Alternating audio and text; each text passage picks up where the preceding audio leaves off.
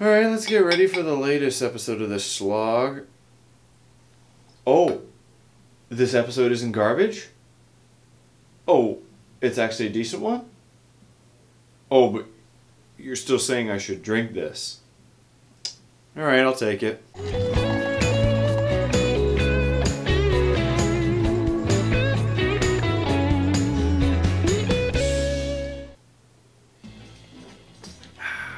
Hey guys, this is my review for episode 8 of Supernatural season 14. This episode, despite the fact that the shit was predictable, actually wasn't terrible. So the episode starts off with Jack dying within the first 2 minutes. Now that's an interesting pull, but when you kill off a character like this so early, you know he's coming back. It is Supernatural. This shit's so goddamn predictable now. And the first 20 minutes of this episode is corny. Sam goes out and chops down 2 trees and then breaks the axe. I was fucking laughing when that happened. And I was also laughing at the cleanest drinking party I've ever seen. Also, Castiel drank a liquor store, if anyone remembers that. So him drinking a couple glasses of this would be nothing to him.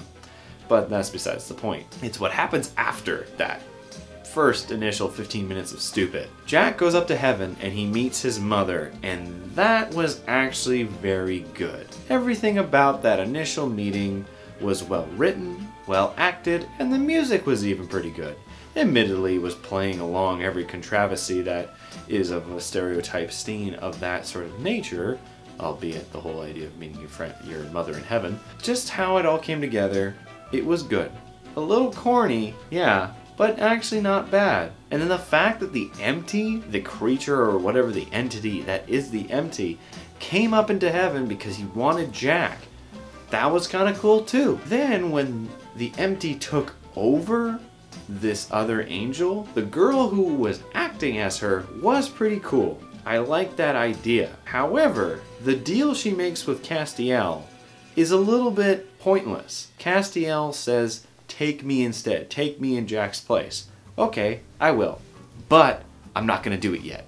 I'm going to wait until there's a plot convenient moment in which I'll do it to you. I don't get it. You've never apparently come out of the empty, and you took over all of heaven in a matter of minutes, but you're going to wait. You're going to put yourself back in this empty just to wait for Castiel to come around. You know what would have been a cool idea, instead of reusing the Lucifer bullshit, is having the empty as the villain of this season. Imagine that, the whole world being consumed by an empty entity. Everything falling into this emptiness. Maybe I just gave Andrew Dabb a good idea. The guy can't think of one to save his fucking life, so... Meanwhile, back on Earth, Dean and Sam are working with the older version of the Eye Patch Lady, the one whose daughter was killed by angels. This was a long time ago. This was, I think, either season 12. I think this was season 12.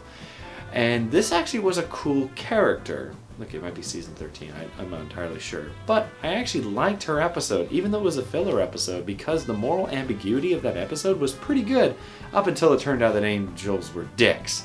And then it kind of just lost all of its originality. So she basically came up with a plot convenience to bring Jack back. Again, told you this shit was going to happen. And she sacrifices herself, basically, so that Jack can come back, and her scale is weighed by Anubis.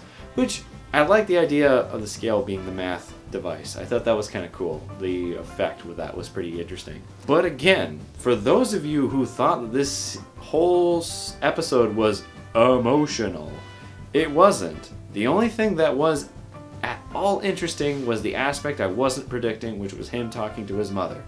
That was the only part that was actually emotional and actually kind of interesting in terms of a part with Jack. Because otherwise all this shit was predictable. And when you can predict exactly what's going to happen and death means nothing, it's not emotionally effective.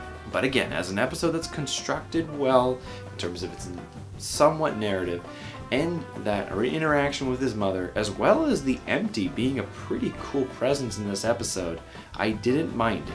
I actually think this is one of the better episodes of the season. It's leading up to a goddamn fucking lackluster mid-season finale, I can tell you that, but I'll give this that. It wasn't fucking awful. You can give yourself a gold star, Andrew Dab, you dumb fuck. Anyways, I'm gonna give this episode a 4 out of 7. This was actually one of the better episodes of the season. It's not saying much because the season's been boring and predictable, but you know what? I didn't mind it. Anyways guys, if you like this video, leave a like, and if you're interested in more, maybe subscribe. See you next time.